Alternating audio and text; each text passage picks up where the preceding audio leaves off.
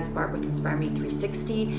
I just wanted to make a couple videos about the divine counterpart, the twin flame journey, just to kind of demystify this a little bit.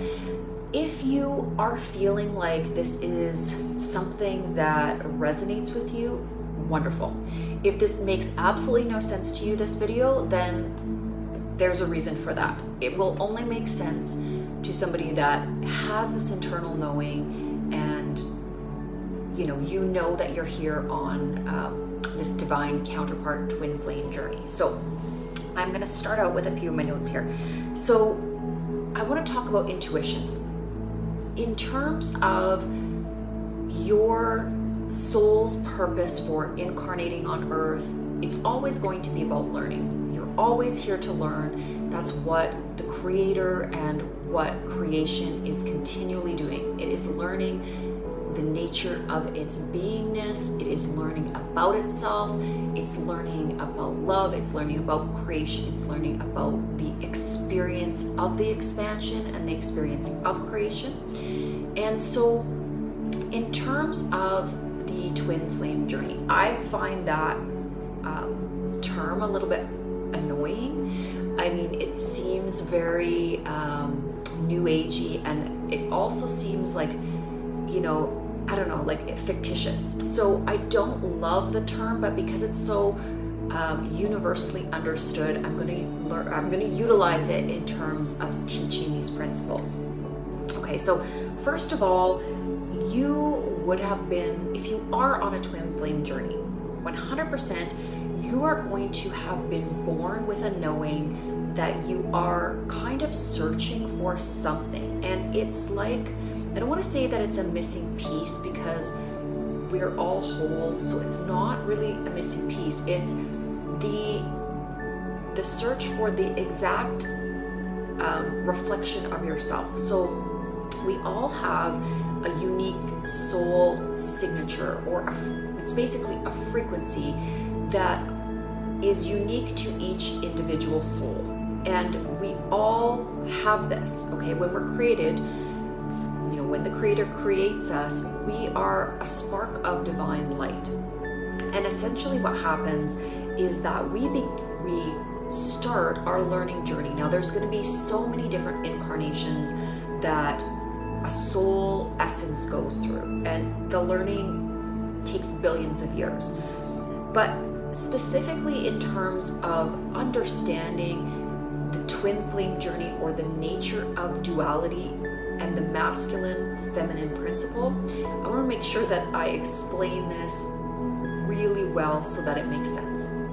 So again, at the instant of a soul's creation, because we are existing in a universe of duality, there is a secondary split from that core soul frequency into the facet of duality. So there becomes a divine counterpart. There is a masculine and a feminine. Just like everything within this universe is based in duality. We have light, we have dark, we have hot, we have cold, we have positive, negative polarity. Everything is duality. This is the same for your soul. Your soul has a dualistic aspect to it. So again, it can express in any form. So you can have, two men where one counterpart is the feminine counterpart and one is the masculine counterpart, or two women where, one of the counterparts is very, very masculine and one is very, very feminine, or existing in that polarity. Now, I want to also explain that just like the yin and the yang symbol, there is some of the other in each. So each entity that is incarnated, because again, we are incarnated into a body, into a form. When I talk about divine counterparts, you're going to have potentially, and here's where I say potentially, if you've incarnated in the same lifetime with your divine counterpart, you are both going to be in different bodies. So hopefully that portion makes sense. Okay, so now that we've established that, okay, there's going to be two bodies that are incarnated, they could look you know, who knows what they're going to look like, right?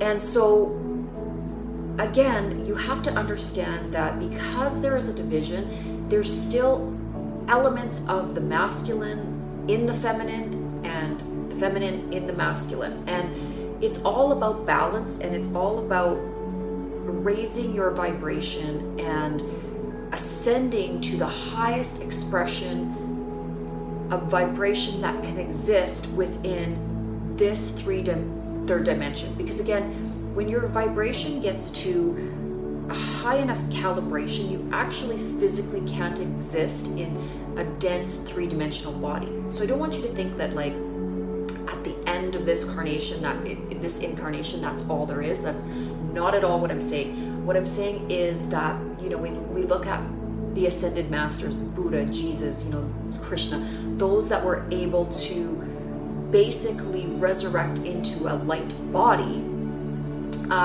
that's, you know, the functionality of that was simply because, again, their calibration of the light love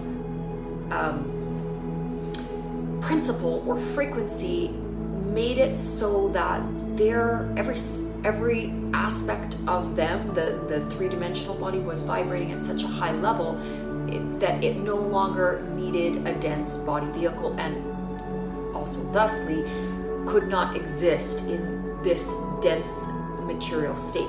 So it's nothing to be scared about. I mean, it's just basically it's transformation. So when you get to a certain vibrational state, you transform into something else. Everything is always in flux. Everything is always moving at any given moment in time. Well, I mean, time technically doesn't exist because everything is happening in the now, but we perceive linear time while we're here on Earth. Okay, so again, in terms of what has guided you towards this video, or why you might be watching this video,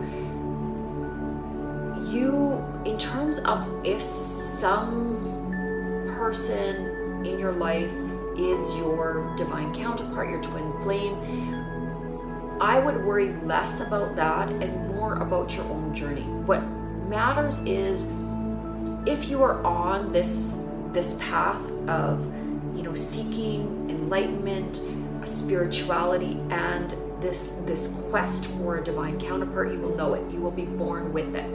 It's not very typical that you would just wake up in your 30s or 40s and think, okay, now I need to find a twin flame.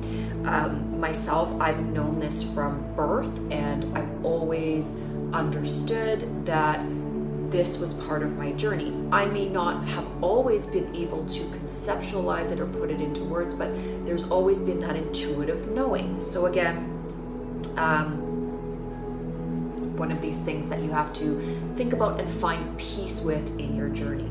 The other thing that is important to understand about love, its frequency, the frequency of unconditional love, is that it can't be explained. It's not going to be something that you would typically find necessarily in a Hollywood romance. It's not going to play out exactly like that. There is something about the bond itself, or when you know, reach that equilibrium within yourself, where you start to magnetize oneself. If you are it's of a higher dimension, it's of a higher realm, it's just this pure energy that breaks down all barriers, all borders, all obstacles, and it just is itself. It's just expressing as love. The next thing I want to talk about is that when you are on your path, you know, your twin flame journey, it's not something you can look for. So you can't go on a dating app, or you can't like force it. You can't, it will never come to you that way. God, source, spirit is in charge of orchestrating it. Or another way to put it is the quantum field is what is orchestrating your magnetism to your divine counterpart. It's when, you know, and again, I'm not saying it's necessarily going to come when you're at an all-time high. Sometimes it's going to come when you're at your lowest low, and it just sort of is to assist you with the ascension process, the awakening process, and really force you to start to magnify any distortions that you have left within your own mind, your being, your actions, all of these different things. So you definitely, again, need to trust the process, and you need to trust that the universe is always readjusting for your highest purpose. And then you kind of have to let it go. You can't force it, you can't pull on it, you can't push it into a corner. This is like the highest expression of love. It just is. And so that is what, again, what you need to have faith in. Having faith in the fact that Source, Spirit, God, whatever you call it, knows what it's doing. The quantum field knows what it's doing. Okay. So again, I did speak a little bit about the fact that if you're a twin flame, you're gonna know it. You're absolutely, with every fiber of your being, know that you are meant to find something. And you arranged this before your incarnation. So this was something that both counterparts in the ethereal realms, it's organized before your actual birth, and there are going to be specific instances where your soul remembers why and what it's here to do. Now, there's a caveat to this, because the three-dimensional ego mind and your higher self that is residing, in the 5th dimension, 6th, 7th, wherever it is that your higher self is currently placed, knows. It knows. But your ego and your human self, your three-dimensional self, may be kind of still, or maybe somewhat unaware, or you may find that your divine counterpart, depending on how they are expressing, masculine, feminine, might be completely unaware as well.